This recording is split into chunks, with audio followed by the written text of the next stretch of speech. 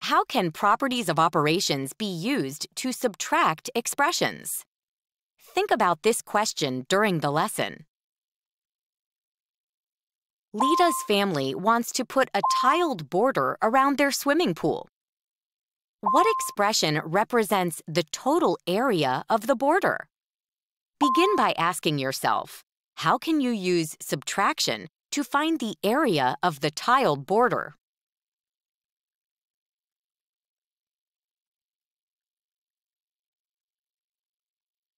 Lida made a simpler diagram of the pool. To find the area of the tiled border, we can find the area of everything and then subtract the area of the pool, which will leave us with the area of only the border. That's what we need to find.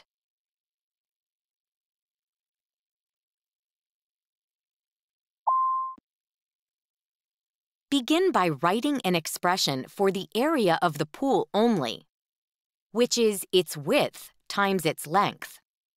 The width of the pool is 14 feet. The length of the pool is 2 times x plus 14 feet.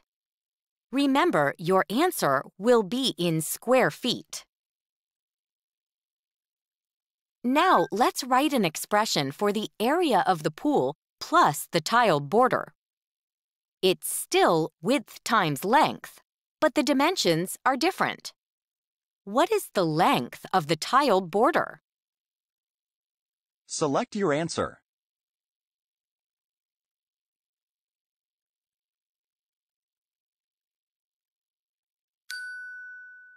You're looking for the dimensions of the pool and tile border. The tile border is 2 feet wide all the way around the pool. So the total length is 2 plus 2 times x plus 14 plus 2 more, which is 2 times x plus 18. Now, what's the width, including the tiled border? The width with tiled border is 2 plus 14 plus 2, or 18 feet. The area of the pool and tiled border is 18 times the quantity 2 times x plus 18 square feet.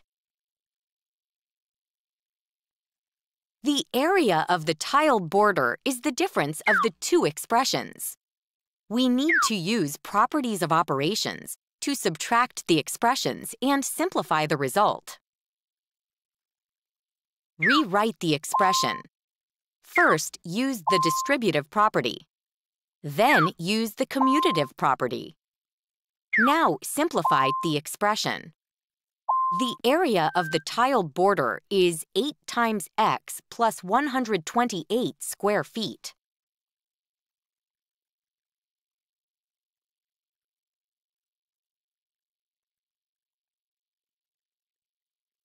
A frame holds a picture that is 15 inches long and x inches wide. The frame border is 3 inches wide around the picture. What expression represents the area of the frame border?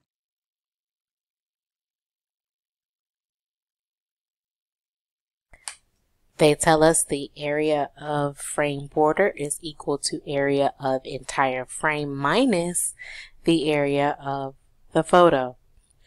So let's write this out using our numbers. So the picture holds 15 inches long, x inches wide, and I'm just going to draw a picture frame.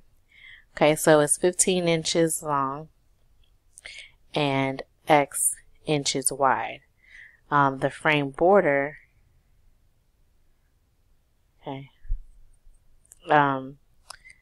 actually, I'm gonna draw in a different color border on the outside here. because that's the border. So the border has a frame that is 3 inches wide around the picture. What expression represents the area? So actually, let me reposition this to show that that's the width. That's 3 inches wide. So from here to here, it's 3 inches wide. So then now we take a look at writing out this expression. So area of the frame, the entire frame minus the area of the photo. So let me go back to purple. The area of the photo. We know the area is length times width. So 15 times X will give us the area of the photo. The area of the entire frame would be, excuse me, would be the 15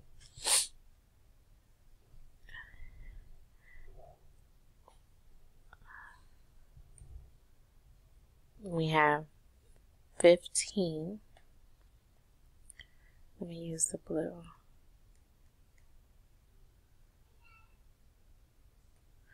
We have the 15, and just a reminder, it is also 3 feet this way, as well as that horizontally.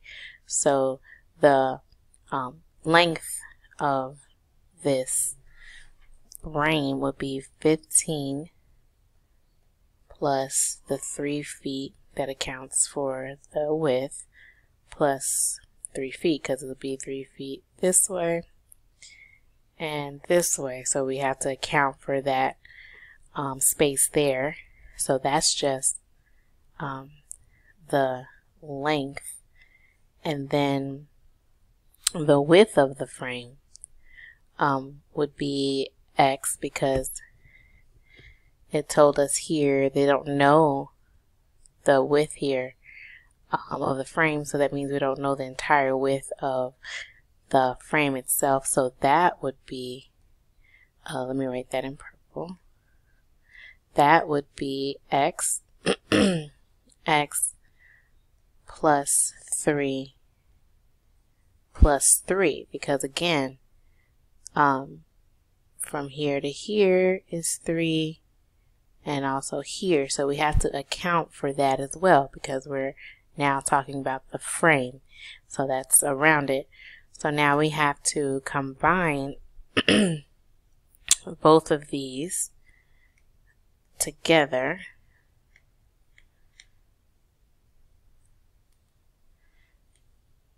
So that we can simplify this. So we have to combine both of those together. So now for the length part of it, we have 15 plus 3 plus 3. So that's 15 and 6, and that will give us 21. And then X plus 3 plus 3 will give us X plus 6. And then we're adding that together. And so 21 plus, I'm sorry, not a plus, my apologies. We are multiplying because it's length times width. So we are, just so we're clear, let me go back. The blue represents the length of the frame. The purple represents the width of the frame. And so area, as we said here, is length times width. So we had to multiply those two measurements together. And so now this would be 21 times X plus 6, which can also be written as 21 parentheses, or the quantity of X plus 6. And then we have to write that here. So in this first blank space, 21 times x plus 6. And then we're subtracting that frame expression from the area of the picture itself. So the picture itself, the picture itself was the 15 times x. And so now we take the 2, and I'm just going to erase this part to give me some space to write more. Okay, now we have to combine the like terms, and so we're going to use the distributive property here. So 21 times x is 21 times x, and then 21 times 6 will give me 126, and then minus the 15x, and then we're going to combine the 21 and the 15x because they are like terms, and 21 minus 15 gives us 6. So we now have 6x plus 126 inches squared. That is the final expression that we would use to solve for the area of the frame border. And that is it. Jada is comparing membership costs for 2 gyms. What is the difference in membership costs after M months if she joins Be Strong instead of Zippy Health Club?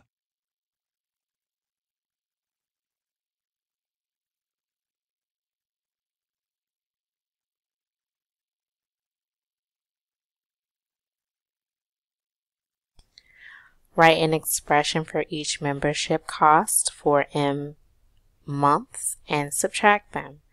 So as you can see, they have for Be Strong is $24.99. You get that directly from this picture on the side each month, minus the $10 off the first month. So that's why they are subtracting.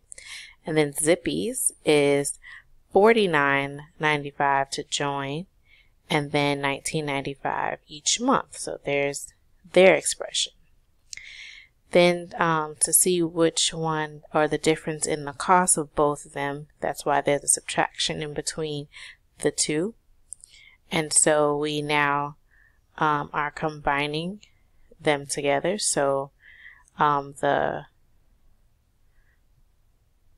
24.99 a month combines with the $19.95 and the $10 and the $49.95 combined, and then you have $5.04 a month minus the $59.95 to sign up.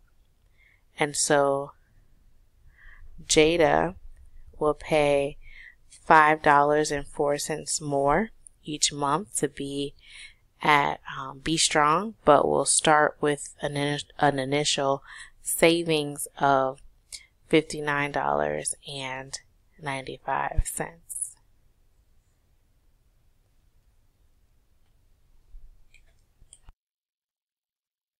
Subtract. The quantity 95 hundredths times x minus 4 hundredths minus the quantity of 99 hundredths times x minus 13 hundredths.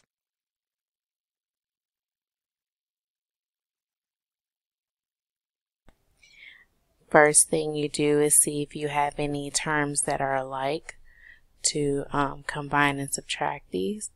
So we have the 95x and the 99 cents times x. So we're gonna combine those, and we have this minus 99x and a minus on the inside, so you can almost, because it's in parentheses, you can say there's a negative 1 on the outside here, an invisible negative 1, and that is what is being distributed to each of the numbers on the inside. So the 99 cents times x would be negative, and the 13 cents would actually turn into a positive. I'm just going to use a different color. That will end up being positive. So let's combine these terms. So 95 and 99, the 99x would be greater than the 95, so our answer will be negative because it is also negative. So we have minus 4 cents times x, and then we have the 0 and 4 hundredths plus 13 hundredths. So we have, and that's a negative 0 and 4 hundredths. So 13 is greater. So my answer is going to be positive. So 13 hundredths minus the 4 hundredths, and we get 9 hundredths.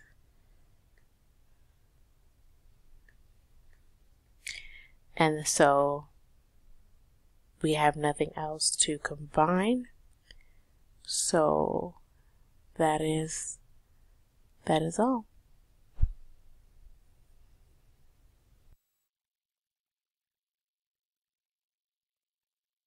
Subtract the expressions. The quantity 5 times j minus 2 times q plus 2/5 minus the quantity 4 minus 3 times j minus 1/2 times q.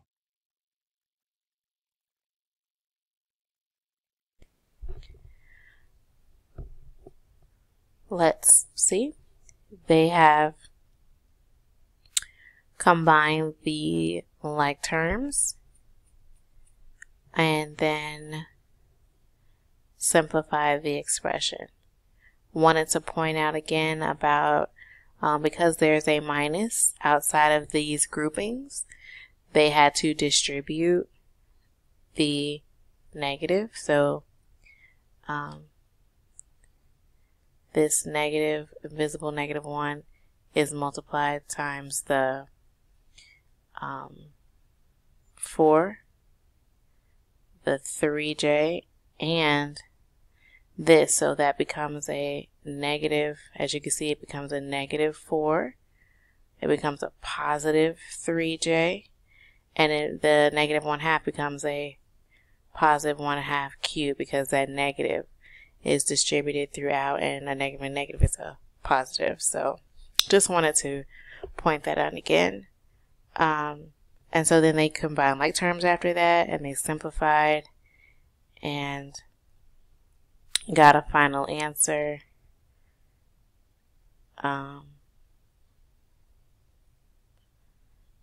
And that's it. They got that final expression. Let's do one.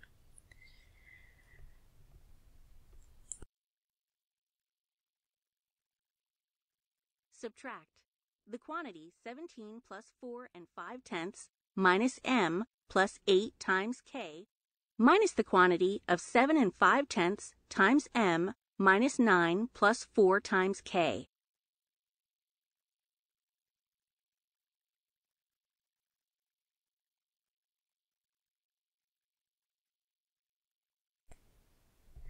Okay, so let's subtract. First, I'm going to show you like I did before, because that's minus, this is going to be distributed. It's going to be an invisible -1 that is being distributed to each of the numbers inside of this parentheses. So now we have, and I'm just going to rewrite this side of the expression. So we now have -7 5/10 m, and the negative and the -9 would be a +9, and the negative and the 4k would be -4k. So now we have taken that negative and distributed through them all. We can combine the like terms. So we have -7 5/10 and 4 5/10. We can combine them. The -7 5/10 has a greater absolute value, so my answer is going to be negative. So that's going to equal 3. So I have -3 times m. Then next we have 8k and -4k. The 8's positive absolute value is greater than the -4, so answer is going to be positive. And so 8 minus 4 is 4, and then keep our k. And then finally we have 17 and 9. And then 17 plus the 9 will give us 26. And we have nothing else to simplify. And that's it.